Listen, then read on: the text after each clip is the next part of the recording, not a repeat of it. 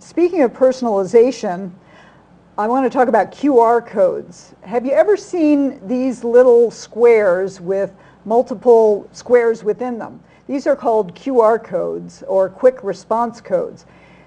What you're able to do is take your cell phone, and most cell phones can have a QR code reader on them, where you would actually point your camera at the QR code and you would be immediately transported to a website.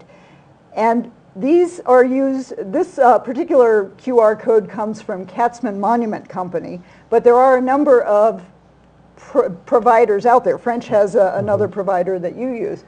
And what you can get once you go to the website, you scan the code using your cell phone, and you're taken to a site that can have photos of the deceased, biographies, audio, video, even family trees, just a whole range of things that you can share information about the deceased.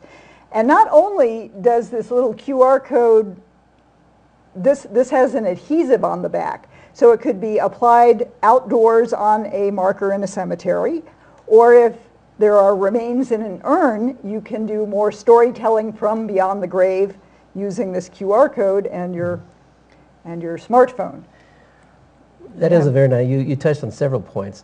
Out at Sunset, we offer a QR code to every family that comes in, because we are able to place them not only on the flat markers, but as you said, on the crypt plates, on the niche plates, and it allows family members also to go into this website and add through the years. They can add pictures, photos, comments, so it gives your life story right there in the little code. It's a living history that once the event is over, once the funerals happen, once the loved one is buried, that, at least in our instance, that account, that online account becomes the family's property. They maintain it. They can add to it. It's a living, growing history that over the years, on the anniversaries, on the birthdays, they add more and more and more, and it really becomes a history repository, an archive for them.